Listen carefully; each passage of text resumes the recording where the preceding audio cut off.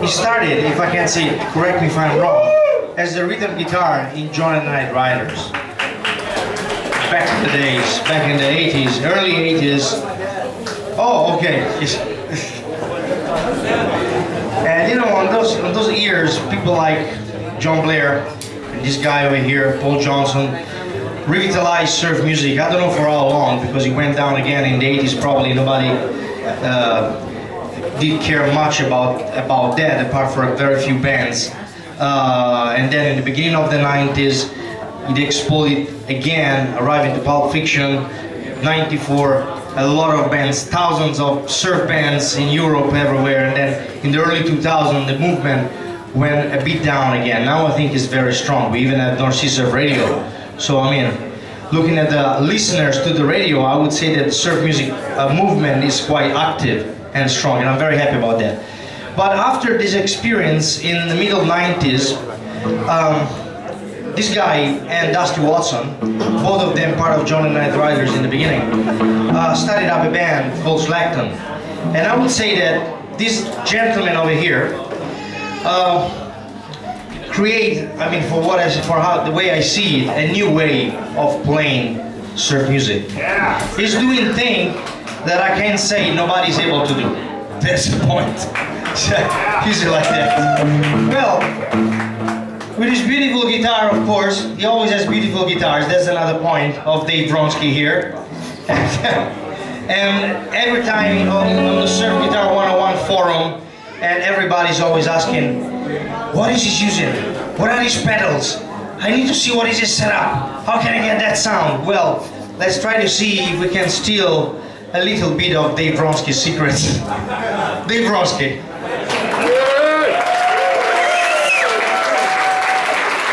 Maybe I should just walk off now and then everything would be good so I don't mess it up. But yeah, well, listening to Paul and the other guys made me reflect upon, you know, like what made me play guitar in the first place when I was a little kid. And it was a kid across the street's father had Adventures album. And I heard that and like, I don't know, there was something about it that was really, really cool. You know, because it was so simple. I was already a big fan of the radio. I lived outside of Washington, D.C., and they have very good radio there. And listening to R&B and rock, you know, just on whatever came on the hit radio. So that's what made me want to play guitar. And I ended up being in, you know, various bands. I mean, when I graduated from high school, the next day I went to Chicago from where I lived by LA to join a band, and I was in rock bands trying to be, you know, the greatest rock guitar player that I could be, and dabbling in a lot of other types of music as well. And but I always, you know, the Beach Boys were very special to me when I was a kid. And the instrumentals and all that, I just heard it as one thing. It was just, and it was the feeling of it. And these guys talking, Paul and them, it made me think about the transition in recorded music and records. It kind of went from, in the old days, it was like, it was a good song, I like the lyrics and I can sing along and I can dance to it, you know, and the recording was just a performance of the band playing the song that we like. We like to dance to it or whatever. Then there seemed to be a trend to start where the music was, or the records, the way they were recorded, it would be like, it sounds like, and being like it represents something rather than it's just a performance. And I guess Link Wray's record Rumble was very influential to people back then. They probably didn't even know why. A lot of them knew why. That record got banned throughout much of the United States, and it was an instrumental. So how could like 3 chords be that subversive that we have to ban it? Because that song sounded like somebody throwing a guitar against the wall. Sounds like. That just sounds like something just breaking, you know, like a building's coming down.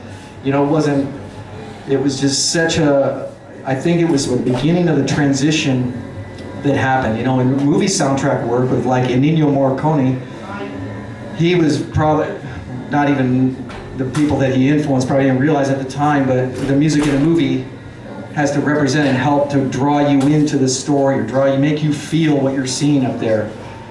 And so and music went on from then to be about ideas and things, you know, with Bob Dylan and later the Beatles and different people, and rather than how much is that doggy in the window, you know, the lyrics were now suggesting things that were beyond just our experience in here at a dance party. So, you know that, you know, went through all that as a kid growing up, you know, playing in rock bands, and the bass player of John and the Night Riders, the Nicky Six dude, that the guy in Motley Crue stole his name, by the way. Have another 3 hours on that subject. I was a great fan of his. I used to watch his band play all the time and always wanted to be in a band with him. So he wanted to know if I wanted to go to the studio and record some surf music with John Blair and Dusty. So yeah, definitely, you know, because that's what made me want to play guitar in the first place. So long story short, like it's too late for that, I guess.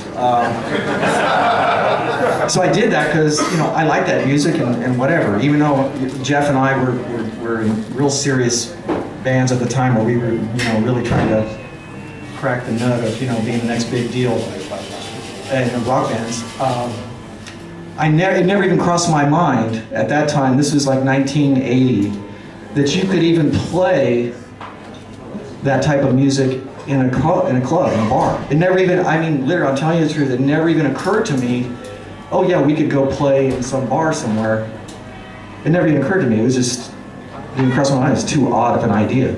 So like 2 weeks after me going into this little studio and recording that, John gets a call that they want us to open for the Surf Punks at the Santa Monica Civic with Dick Dale was second bill, and it was sold out, 3,300 people. And I was there. You were there? Oh. Sorry about the hearing. But leading up to that, the Surf Beat 80 record was already out. I wasn't on that, and it's real kind of a docile sounding nice album, you know. So we got this offer to play there, and I was like, that doesn't even make sense to me. Okay. I was reading up about the Surf Punks opening bands, what happened to them, and they opened for them. They get spit off the stage and pulled off and beat up, you know. I go, well, between, I don't know about, you know, but between me and Jeff and Dusty Watson, we're going to drive this stuff down their throat so hard they're not even going to know what hit them, you know. And we're going to play like 2-minute songs, and we're just going to pound it hard. And that's what we did. And then to get the attitude up, where, you know, try to take this on, you know. Like, it's like an adversarial thing. There's no way I was going to go off that stage anywhere but, you know, with the flag in hand, you know. So that was cool. But anyway, so, you know, John and the Night Riders, we came to Europe for the first surf instrumental band to ever come to Europe in 1981. It was literally, I think, to the day of our first gig, 1 year that we came over here. And we did come to Italy. We played in Milano, played some shows. And John and I did like about 5 radio interviews. It was really interesting, but it was definitely not what anybody was thinking about when we came here. But it was interesting, you know. And so, sorry, Dave. Out of time? No. You got all the time you want. But he mentioned John and the Night Riders, 1981. I got the proof over here. Yeah! John and the Night Riders live in Eindhoven, Holland, the 3rd of October, 1981.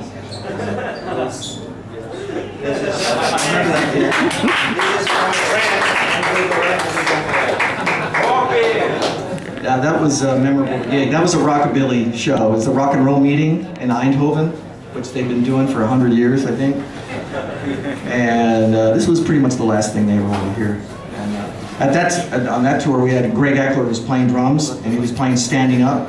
So we were in the front like with tin soldiers right at the front of the stage. It's like, here it comes, you know. And that was that was something else. So the John and the Night Riders thing kind of wound down in the early 80s, and you know, I went back to playing in a bunch of different rock bands and all that, and some good ones. Came over here to Europe a few times with rock bands, and so back in the middle 90s, I had all these songs that I had written back in the John and the Night Riders era that we were playing live shows, but they never ended up on any records. And I always had this idea of what I thought this kind of music, this approach, to be relevant and new. And I thought there was not that many surf instrumentals that I liked in the old days that were great, and that was my goal. I like the formula of like a Walk Don't Run by the Ventures, their version of it, or Paul's songs, this condensed short little format with you know, jamming on the guitar, you know, all that stuff that came later in the 60s with all these jam bands thinking they're all jazz musicians or something. But it's just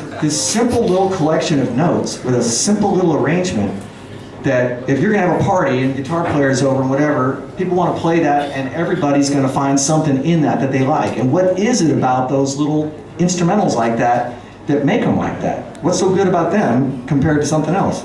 And that's what I've been trying to figure out to this day. And you know, when I think I'm somewhat successful, I think like maybe if I could just add to that short list of the old instrumentals that are really cool to play with guys that you've never played with before, in a party situation, hey, let's get a party going here, rather than making people just leave, you know, and finding out what it is, just little riffs that can sit with you right way. So Slacktone started, I had about 8 of these songs, you know, ready to roll, and we went in the studio. We had 2 rehearsals, Lee and Dusty and Mike Sullivan, and we went in its beautiful studio in Hollywood, and Dusty one-taked like 6 of them in a row, bam, bam, bam, like that, of the first Slacktone album, one right after another. You know, Dusty had the connection to this studio. It was a very good studio with gold records on the wall and everything, and you know, he had recorded there with some rock band, and the guy liked him that owned it, so he says, yeah, come on down. He thought we were just gonna mess around playing, yeah, we're gonna play some surf music. Ah, yeah, come on down, and gave us this, you know, a cheap rate, and thought we were just gonna just screw around. But we weren't screwing around. We came in there and Dusty pounded those out, and at one time, because I was playing in the control room, just doing scratch tracks, and the engineer goes, what's going on here? And I go, we're recording, dude. And he's go, okay. So it was, that's how that all began. And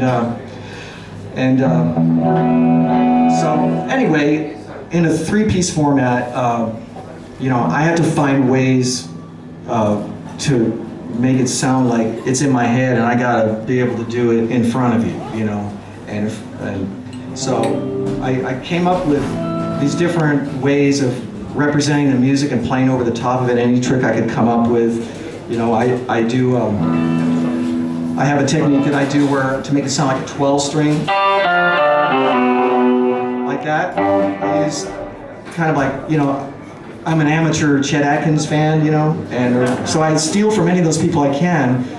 But I thought I'd really love the way 12-strings sound, but I would never change guitars and have a 12-string and put it. Just, you know, you gotta make it work yourself. So jazz guitar players, they'll play pinches like 2 strings, but it's always harmony. It's always harmony stuff, and I like the sound of a 12-string, so I figured out a way to get that sound within everything else I'm playing.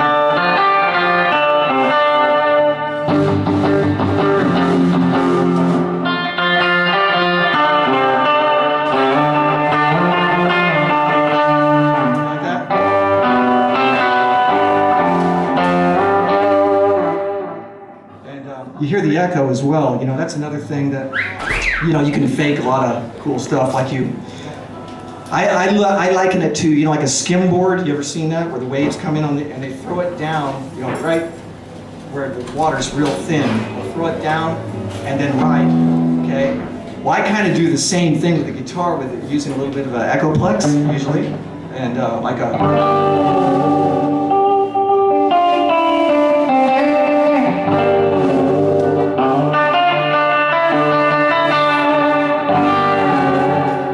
I'm throwing the chord out, and then I'm going to ride it, you know, with a melody on top of that. I mean, you visualize it like that, and it kind of get, you know, that's the way my stupid brain works anyway. But,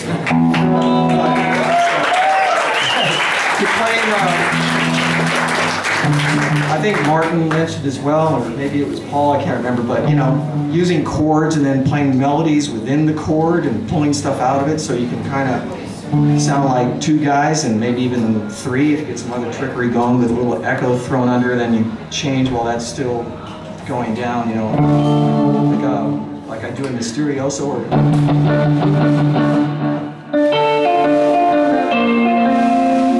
do a lot of these pinches in my melodies.